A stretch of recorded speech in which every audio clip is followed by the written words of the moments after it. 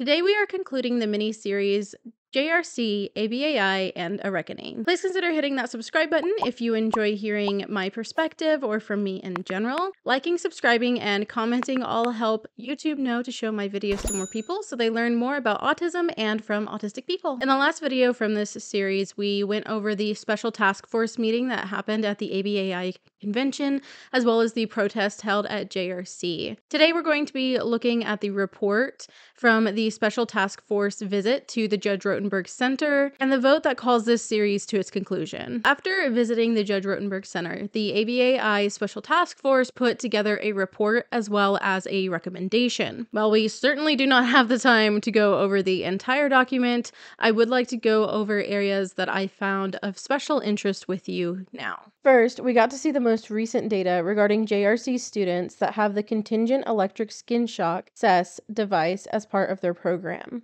According to the report, as of July, 52 clients aged 26 to 59 years with a median age of 35, out of the total 292 clients 7 to 62 years with a median age of 22, at the JRC had a treatment plan that included the use or potential use of CES. This confirms that no children are currently on the shock device, which is consistent with what I had concluded from the first video in this series, since there had been a ruling banning new students having CES added to their program. They also note in this section that there have not been any peer-reviewed studies on using CES in a behavior analytic journal for 20 years. They spend some time going into papers, peer-reviewed and not, that go into the whole use of CES and claims around it, which we've gone over the gist of already. Then they go into the current procedures at JRC regarding CES use. One licensed psychologist who is also a BCBAD, 2 other BCBADs, and 2 other licensed psychologists, 1 full-time and 1 part-time, are tasked with supervising the 52 CES cases. In ABA's view, this is both good and bad. They feel that having BCBADs in charge is the most appropriate. From the view of someone who feels like ABA has a nasty habit of brainwashing its practitioners into being okay with some very questionable things, I'm personally not put too much at ease by that. However, I can see why ABAI would prefer that their well-trained professionals would be in charge rather than someone who doesn't know anything about CES, especially when it's being administered as part of ABA. They go on to address the concerns of the strength of the CES and say the following. Because the current passes only through the skin, it does not cause neuromuscular incapacitation, nor does it affect heart or brain function. In these respects, the GED-3 and GED-4 devices differ greatly from the electrical current applied by a taser, which is designed to incapacitate coordinated muscular activity, electroconvulsive therapy, which is designed to induce a brain seizure, and defibrillators, which are designed to affect heart rhythm. Once again, we had addressed this in the first video. The function is different, but the level of pain and conduction are not.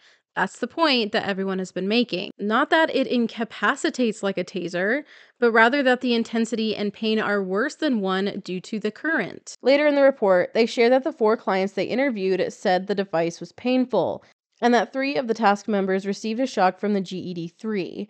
Mind you, that's not the more powerful GED-4 that most are graduated to because the GED-3 isn't strong enough according to JRC, and could attest that it is indeed painful. Another safeguard mentioned is that of a limit of 10 applications of the CES to a client in a 24-hour period without the approval of the clinician. The clinician usually gives approval if they are in the early stages of treating a new topography, or if review of the historical records indicates that they sometimes require more than 10 applications in a 24-hour period to achieve a successful outcome, which gives me serious doubts concerning the effectiveness of this safeguard. Something else they mention is the live closed-circuit cameras that are always monitored. They say it is for watching for target behavior, how staff intervene, and ensuring that protocol is followed. This is consistent with reports we've heard. The cameras are in part for staff to make sure that every behavior on the plan gets met with a shock. The shocks are first administered by one staff member immediately anytime a behavior occurs. It is not until the problem behavior is reduced to an acceptable level that their verification procedure is implemented, where 2 staff members have to agree that the behavior is one that requires CES administration. While this verification process appears to be a good way to help reduce wrongful applications, it also leads to a delay of up to 2 minutes, where they get a verbal reprimand immediately and a shock after verification. For some, the delay is up to 30 minutes. This results in the seemingly random shock administrations that have been reported. Some plans give a pre-verification approval, where the shock is administered immediately by one person and renewal for this pre-verification happens hourly with another staff member. They report that SES is never administered in cases where there is not monitoring, recording, and/or verification in place, which is usually in the residences. Additionally, they say that one clinician reported that for his clients, SES is rarely delivered due to the lack of required monitoring. This sentence is especially interesting to me because of this being one clinician's client specifically, and the use of the word rarely. Yet protocol would indicate that SES administration should not be occurring at all when unmonitored. Before we continue with the rest of the report, I would like to take a moment to thank today's sponsor. Today's video is sponsored by me and my new merch shop on Fourth Wall. I'm excited to share this new shop with you because I feel these tees are softer and nicer than the ones I could offer through my previous site. Check out a variety of designs relating to autism, neurodivergence, and occupational therapy. I enjoy creating a variety of designs to meet things that I would like to see, and I hope that these are designs that you all enjoy as well. You can find these to purchase for yourself at stephanie-bethany-shop.fourthwall.com, or more simply, you can go check out the description box and I'll have it linked there as well. Thank you so much for your support by purchasing from my store. Now, back to the video. The report then continues on to explain what SES is used to treat, and this is especially interesting because of the lawyer's letter that had claimed that skin shock is not used for saying no. However, one can imagine that saying no is considered to be non-compliance, correct? This is what the ABAI task force notes that the SES is being used to treat. Aggression, self-injurious behavior, other behavior JRC deems as health dangerous, property destruction or attempts to destroy property, disruptive behavior, stealing, non-compliance, and attempts to remove the GED. More enlightening is what comes next. JRC's records note that sometimes more severe behaviors emerge when less dangerous behaviors do not result in a shock. Additionally, court-approved treatment plans indicate that some seemingly minor behaviors are followed by SES because they interfere with educational or social development, e.g. noncompliance, or because they could be harmful under certain situations, e.g. urinating outside of the toilet. This is a great time to note that ABA considers stimming to interfere with educational and social development. Then the report sheds light on something called a holster program that I don't recall hearing about before.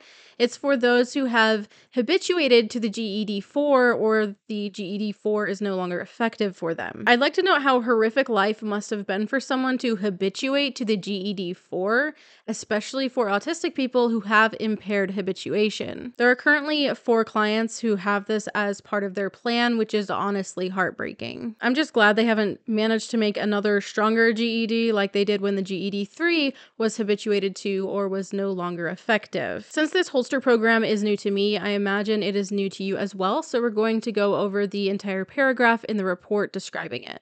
If a client's behavior habituates to the GED-4, or if the GED-4 is not effective, a holster program may be introduced to decrease problem behavior. Currently, 4 clients have this in their plan.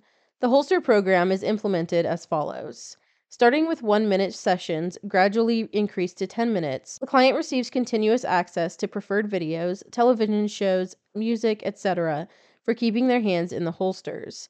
Contingent on removing their hands, the reinforcement stops and they receive a SES.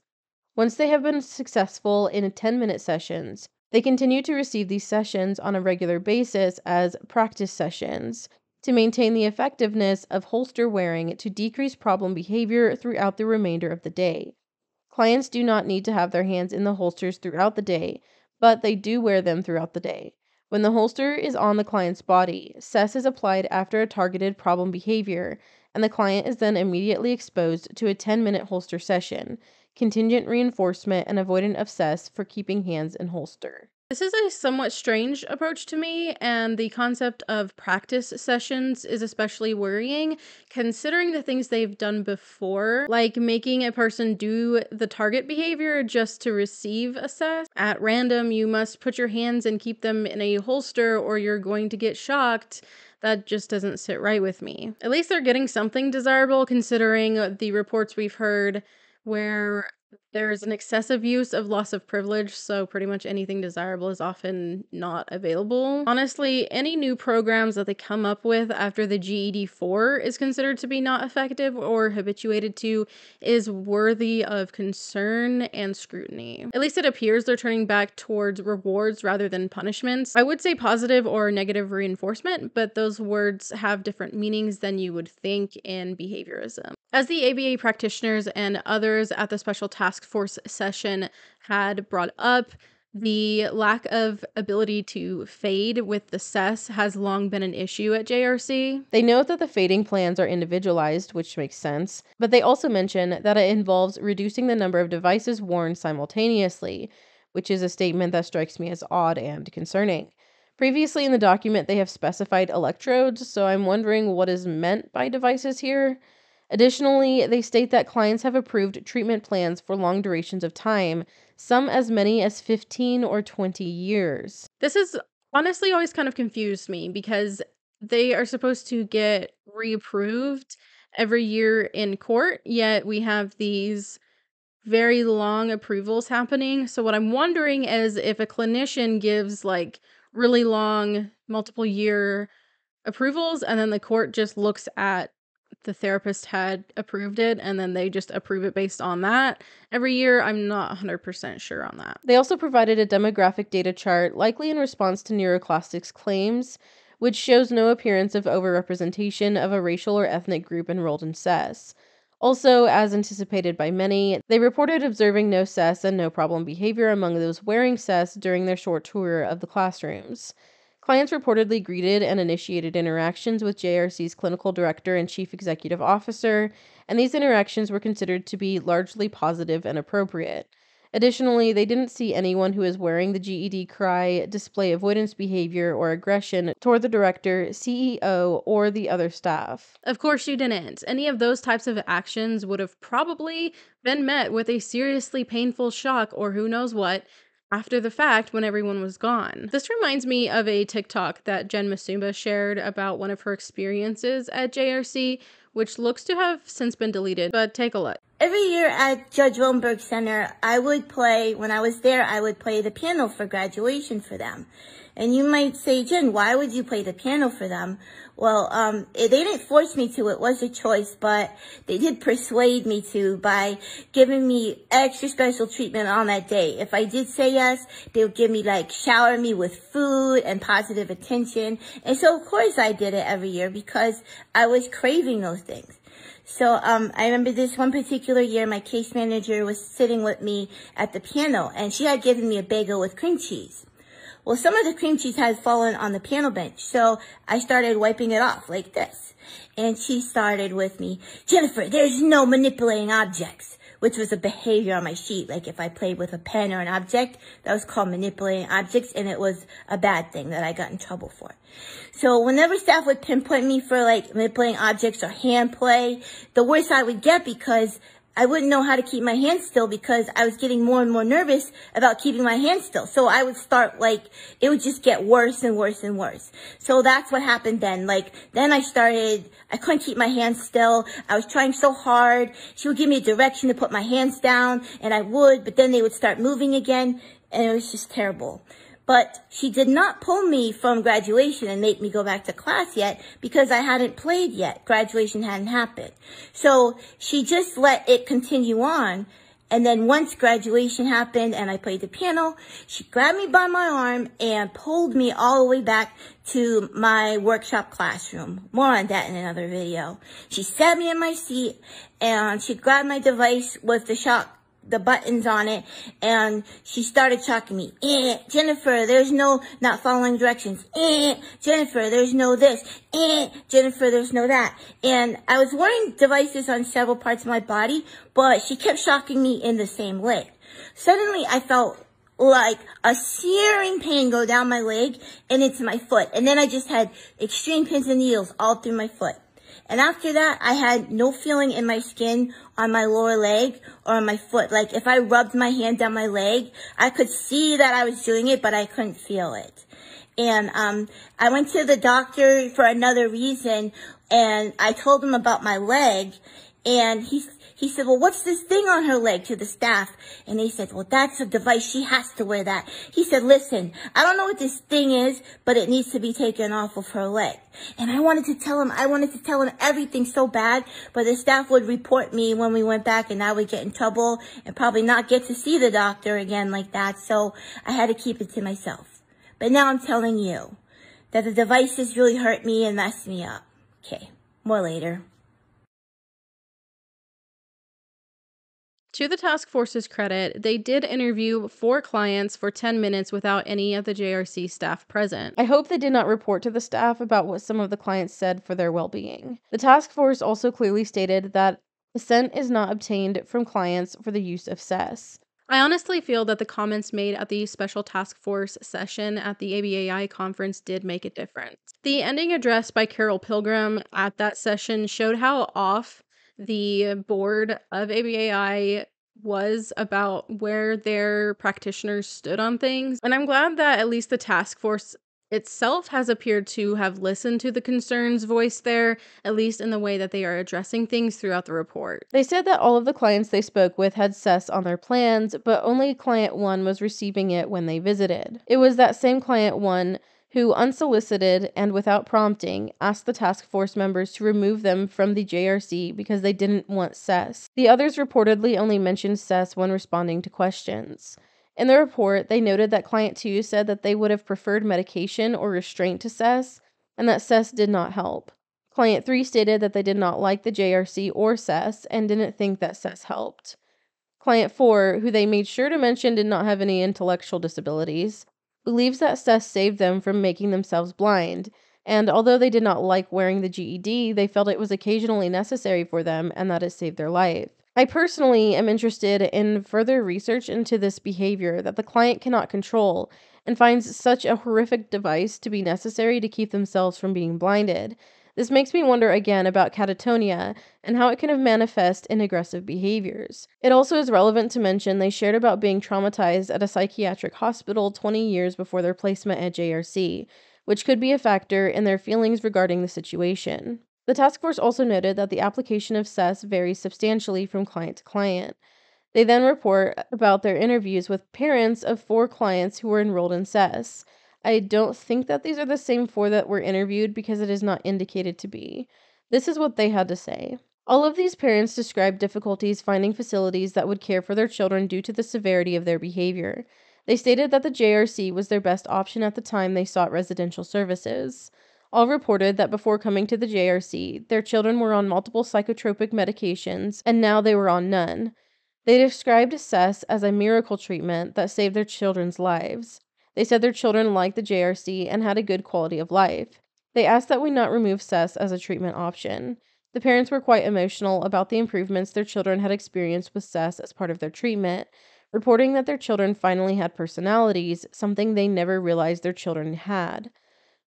Parents reported that they could now have their children visit their homes, most of the time without staff accompanying them, and that they enjoyed having their children visit. This reads similarly to Jen's situation, where time from institutions to institutions and the labels of autism or severe problem behaviors make them ineligible for most places. Many parents will see a place that's willing to take them as better than them being at home destroying everything, including themselves, in jail or worse. I do find it concerning that parents didn't think that their children had personalities before now. This may be attributed to psychotropic medications, which is an area worth evaluating. These medications are not across the board awful and horrible, but many of them do have severe side effects. And unfortunately, a habit of professionals is to treat the problems with more medications and ignore the concerns about these serious side effects. That being said, some of these students may have needed them in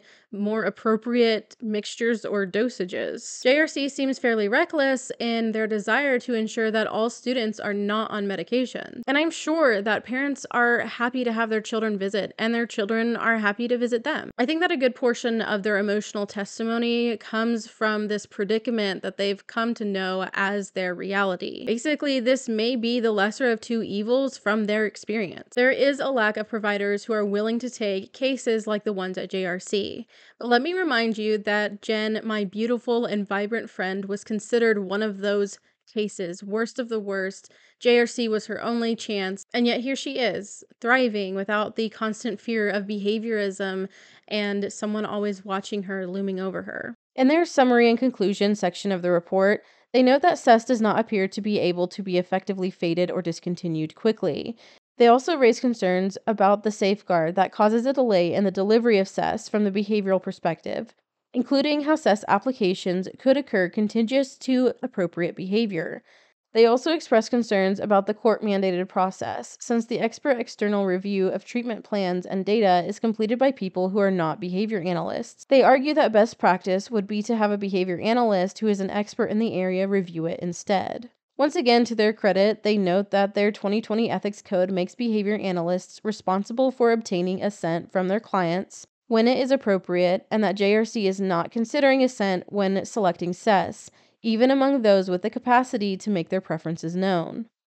After a lengthy review of approaches other than CES, as well as talking with other providers, they say in yet another summary and conclusion section that there are many alternatives to CES available for treating severe problem behavior.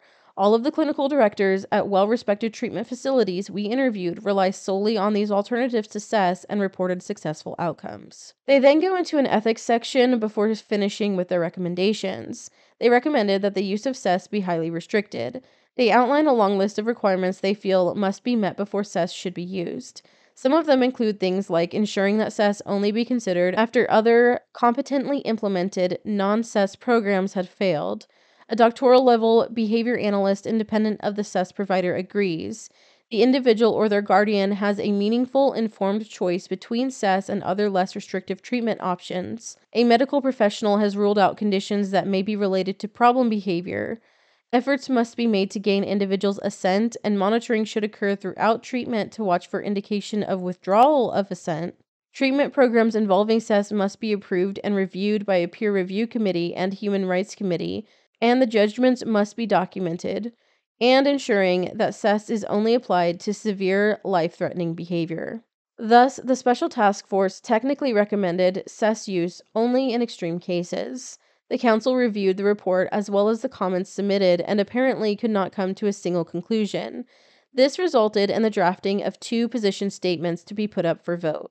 Something people may have found frustrating and restrictive was that only full members of ABAI were allowed to vote on the issue. From my understanding, this has always been how things were supposed to go according to ABAI's bylaws. According to their website, full members must have a minimum of a master's degree in psychology, behavior analysis, or a related discipline, and demonstration of competence in either the experimental or the applied analysis of behavior. Applicants are reviewed by an application review committee who must approve them. Although the full member requirement significantly narrowed down the amount of people eligible to vote on the matter, 65% of those who voted had done so in approval of Position B, which became the official position of ABAI. Their official position statement reads as follows. The Association for Behavior Analysis International, ABAI, and its members respect the personal dignity and worth of every human being and affirm each individual's right to effective behavioral treatment and to freedom from inappropriate, unnecessary, and/or intrusive interventions. Behavior analytic principles constitute the foundation of the professional practice of applied behavior analysis and are essential to ethically sound and effective treatment programs. In accordance with these values, we strongly oppose the use of contingent electric skin shock, CES, under any condition. Congratulations to everyone who fought so hard to make ABAI hear them on this issue. The ABA community had a reckoning with ABAI and JRC, and the official tie between these two entities has been severed with this statement. I feel this is a huge blow to JRC. Another came in the form of a few small lines in the giant 2023 Consolidated Appropriations Act, which was primarily a bill budgeting federal areas. This is an important bill for anyone in healthcare, but surprisingly, it is an important bill for anyone watching the situation with JRC and CES. Section 3306, bans of devices for one or more intended uses, amends Section 516A of the Federal Food, Drug, and Cosmetic Act by inserting for one or more intended uses and or to make such intended use or uses a banned intended use or uses. A device that is banned for one or more intended uses is not a legally marketed device under Section 1006 when intended for such use or uses. Essentially, they fixed the problem that got the ban on the GED overturned in the first place, that being that they did not have the authority to ban a medical device for a specific use. This language that was part of the new bill that has been passed now makes it so that the FDA can now indeed do that. I'm not sure what particular route the FDA plans on going to make this happen, but I am sure this is a move to get the GED banned. With the FDA having the power to ban a device for a specific use, and ABAI as well as a good portion of the ABA community condemning the use of CES, I am optimistic that the use of CES will cease in the near future. This concludes our mini-series. If you enjoyed this video, found it informative, or whatever else, go ahead and hit that like button, and let me know all of your thoughts in the comments below.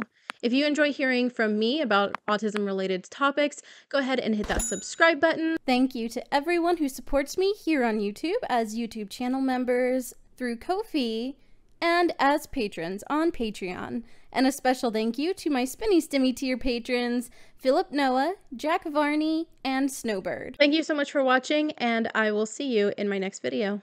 Bye!